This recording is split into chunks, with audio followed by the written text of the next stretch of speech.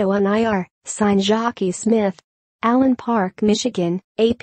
The Detroit Lions have put guard Tim Lelito on injured reserve with a thigh problem and signed defensive end Jacquies Smith. The team announced the moves Monday. Lelito played in 2 games this season for the Lions. Smith played in 1 game this season for Tampa Bay. He was limited to 1 game last season when he hurt his knee in the opener. He started 11 games for the Buccaneers during the 2015 season. For more NFL coverage, http://www.pro32.ap.org and http://www.twitter.com/AP_NFL.